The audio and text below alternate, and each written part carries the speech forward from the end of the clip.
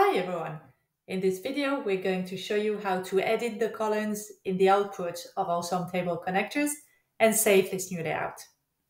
As an example, we're going to use the Zendesk connector to export all the articles of our knowledge base in order to perform a content audit and see how fresh our articles are. First, let's open the Zendesk connector.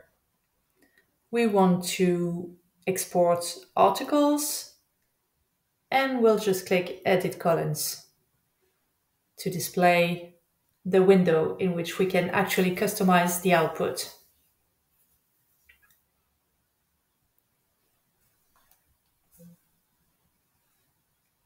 Now there are many columns, so I'm going to deselect everything and I'll just pick the columns that I want. So for my content audit, I'm going to need the title column. And I also want some dates, like the creation date and the last time the content was updated. There you go. I'll also need a link to my article on Zendesk. So I'll search for URLs and I can see that there are two columns that may match my need. So I'm going to display them to see what their content is.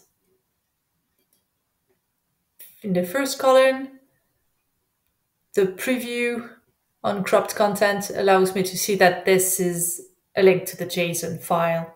I don't want that, so I can just remove this column. I'll just click on it to see where it is in the sidebar and deselect it. In the second column, I can see this is the link that I want. So I'll just rename it because I call this the article link.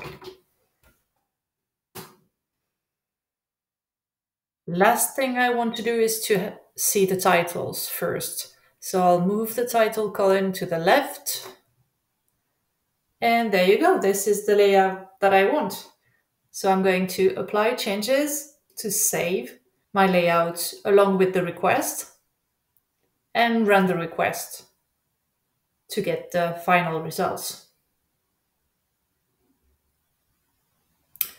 We have exported a list of articles with the creation date, the last update date, so we can start our content audit and see which articles need to be updated or even removed from our knowledge base. Thanks for watching.